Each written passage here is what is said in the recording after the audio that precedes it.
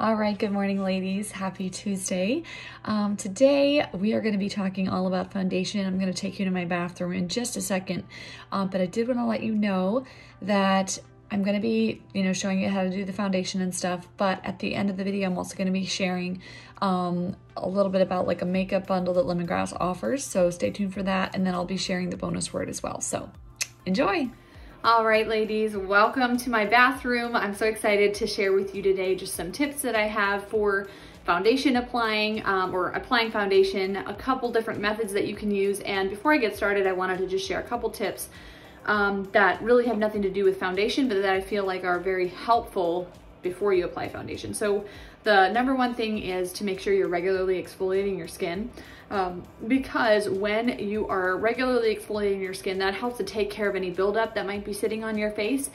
Because anytime there's like buildup or dead skin cells on your face, what's going to happen is if you put something on top of that, you might not see that stuff. You might not see that you have a little bit of flaky skin until you try to put something on top of that. And then you're gonna be like, oh my goodness, like I feel like my skin looks really flaky because the makeup will just kind of like cling to those flakes instead of to your skin. So exfoliate regularly. I use my microdermabrasion cream normally like 1 to 2 times a week. Amazing. Our facial polish is also a good option for that. And then the other thing is always use a primer before you apply foundation. I absolutely love our primer. It goes on very smooth. And I'll just put some on real quick. I usually just do about a pump and apply that.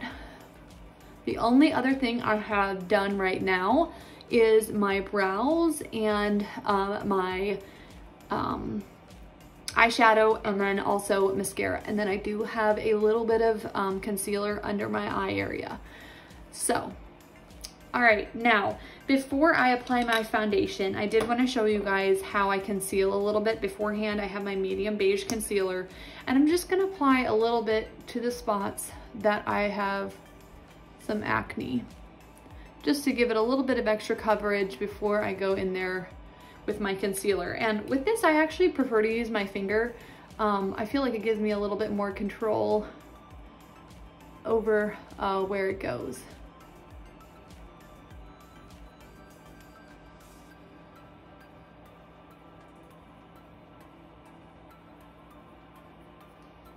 All right, so I'm gonna be showing you how to apply liquid foundation today, and this is the shade Fawn. I need to use my self tanner again, so I feel like this is actually just a little bit dark for me right now, but I wanted to just give you an idea of how to do it. So kind of my goal with doing this video is sometimes after I give someone my makeup recommendations and be like, hey, this is the color that I have that I think would be best for you, etc., etc. Sometimes I was like, okay, well, what about the actual application? So I really want to empower you today to know how to apply your foundation effectively. So I'm going to show you my favorite methods and we'll go from there. So again, this is the Fawn. I'm going to put a little bit on the back of my hand, and I'm going to do one side of my face one way and then the other side the other way. So I just like to dip my finger in here and then I'll just swipe. And again, I don't use like a ton of foundation. So I'm just gonna use a little bit. I don't like just completely cover my face or anything. All right, so my favorite way to do this is to grab my kabuki brush. And I just love the blending that this gives me. And I feel like a lot of women are really scared to use a brush when it comes to liquid products. But let me tell you, these are your best friend. You can use brushes for so many things. I've used it for my self tanner. You could even use it for lotion. Like honestly, brushes are so helpful when applying skincare or makeup. So the reason that I like to use a brush, or like kind of the deciding factor over, whether you want to use a brush or a blending sponge, which I'm going to show you in just a second, is the amount of coverage that it gives you. So the, or maybe the type of coverage I should say. So a brush is gonna give you more coverage, less sheer coverage. And then the blending sponge is gonna give you more sheer coverage, so like less coverage. And I have my blending sponge here. I'm gonna show you how to do the other side, and I actually wet it completely. So get it completely wet and then squeeze all the water out of it. All right, so here it is now. It's kind of grown a little bit since it's wet now. And now I'm gonna show you how I do the other side. So I'm gonna grab some foundation. apply it here.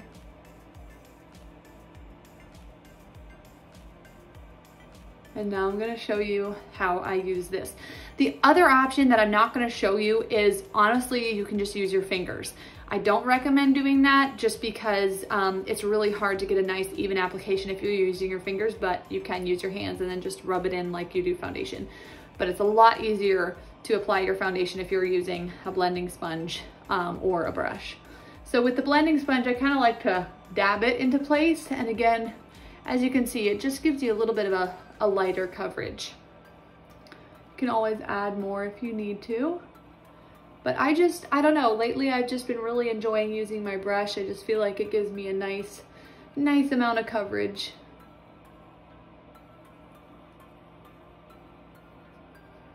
And with a blending sponge, you more or less want to dab versus like smearing like that. Like you more want to dab it on.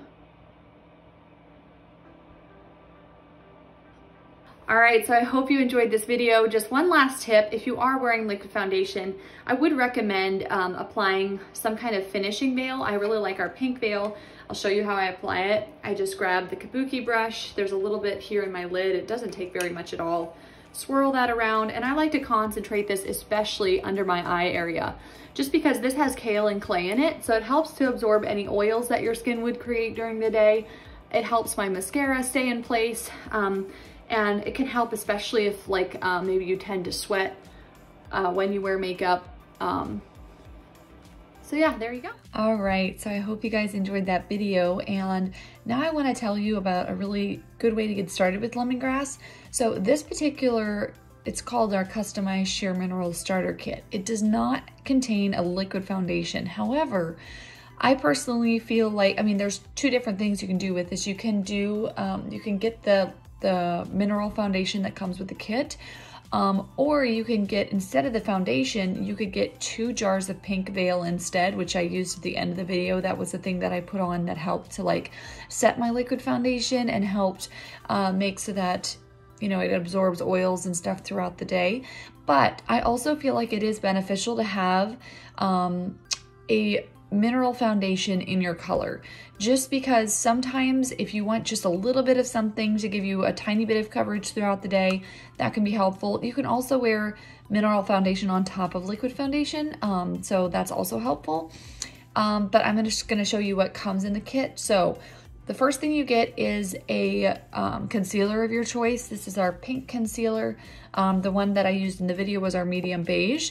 We also have a fair nude, and then I think it's called our tan concealer. Medium beige is probably our most popular, but the fair nude is also a popular choice as well. The next thing is that you get a trial size foundation.